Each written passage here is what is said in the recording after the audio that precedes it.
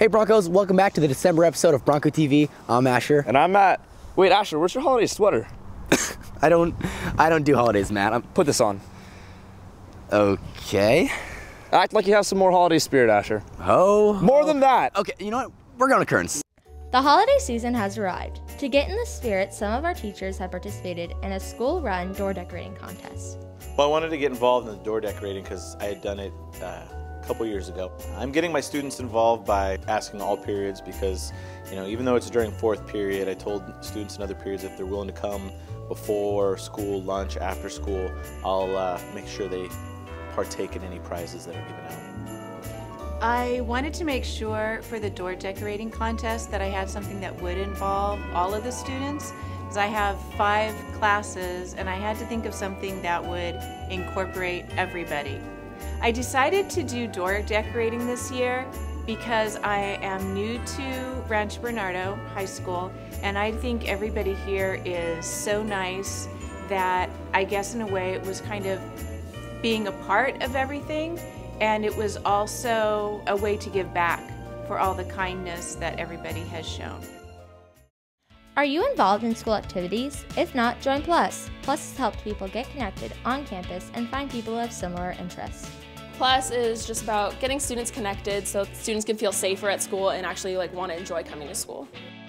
The best part about being in Plus is just helping students connect more and having them realize they're a lot more alike than they thought they were. One can get involved by either just going and talking to Coach McCoy. He's in charge of this, so you can ask him about it, or you can just ask one of us, the peer leaders. You can just sign up, or you can just sign up to be in one, and yeah. Our RB dancers showed off all their hard work in the dance concert. Their abilities were visually stunning. The choir showed their vocal talent at the concert. Our singers got the audience into the holiday spirit.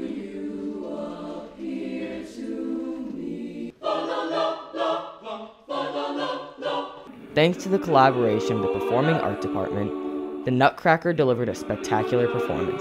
My favorite part about working with all of the visual arts was seeing all of the different aspects of what everyone can do, because it's bringing everything together. Because usually you just see one at a time, but this way it's really cool because you can see what everyone is talented in and bring it all onto one stage. I think the most difficult part was because there are so many people, it gets really hectic.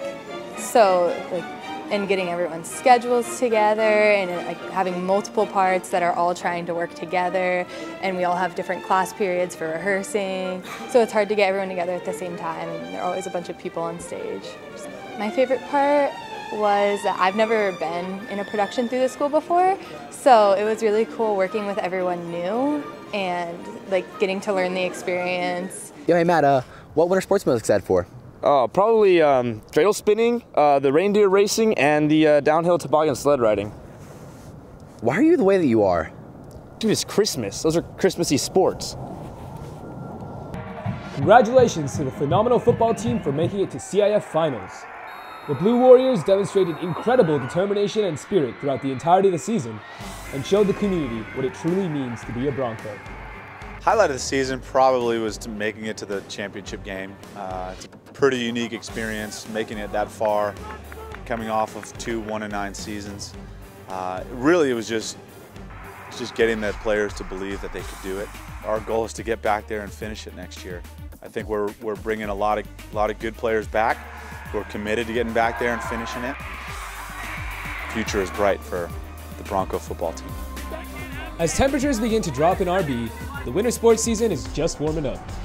Your Bronco athletes are taking it to the mats, fields, courts, and pool to pursue and obtain victory with honor. Be sure to come out and support them throughout the winter season. Hey Asher, did you see the new episode of Survivor Boy vs. Mother Earth? No, I don't even. Is that a real show? Of course it's a real show. What channel is it on? It's on National Discovery Planet. That's not even a real thing. Suburban Rancho Bernardo is among the driest, most unforgiving terrains in the continental US. The absence of any large trees or rock formations means there's no shelter. This combination of exposure and lack of food and water can be deadly to some. Hello, I'm Garrett Brills, and this is a special edition episode of Survivor Boy vs. Mother Earth. With me today is Eve Serwin, the world's most renowned tree wrangler. That's right, you cheeky boys and girls at home. Rumor has it, in these parts is the biggest, greenest, most deadly coniferous holiday tree in the entire Western Hemisphere. We're gonna catch it. Yeah? Gonna show you how to survive in these harsh conditions. And I'm gonna catch that beauty. Let's do it, mate. All right, now before I can even think about where I'm gonna sleep tonight or what I'm gonna keep myself warm with, I need to find some food. Now, there's good eating in the indigenous animals of this part, but first I need to find a weapon to hunt my prey with. This should suit my purposes perfectly.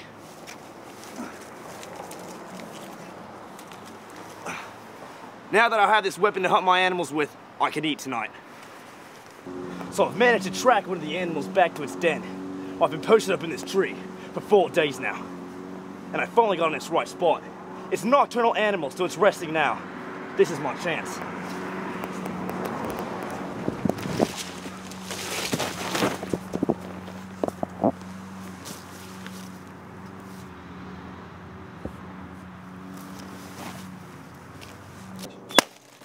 Crikey, mate! So we found shelter for tonight. We're gonna post up here. I found a snake, mate. Good job, Eve. Thanks, boy. Now, in this animal, we have to eat the intestines.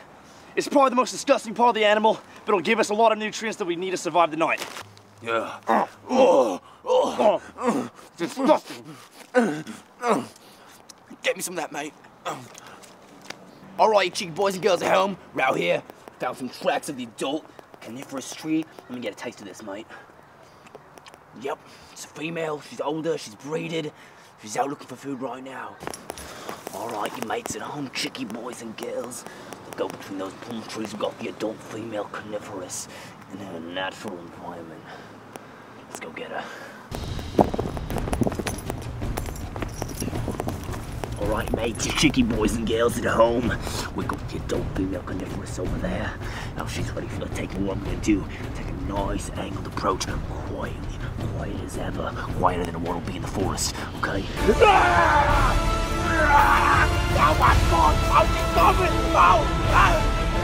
Help me, he's down! He's going for the neck! He's going, Oh, you cheeky boy! Get on now!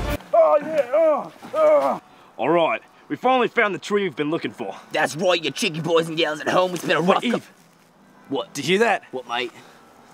It sounds like the cries of a baby coniferous. I can't believe it. Let's go investigate. All right, I don't want to startle her. It looks like she wants her mum.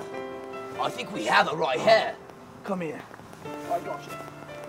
All right, here. Yeah, reunite them. Just lay it down right there. Yeah, perfect. Nature's beautiful in work. All you cheeky boys and girls at home, we learned a very important lesson today. Tell them, yeah. We learned that this holiday season, it's more important to give than to get. I'm Gabriels. And I'm Eve Sterwin. And this has been another episode of Survivor Boy vs. Mother Earth.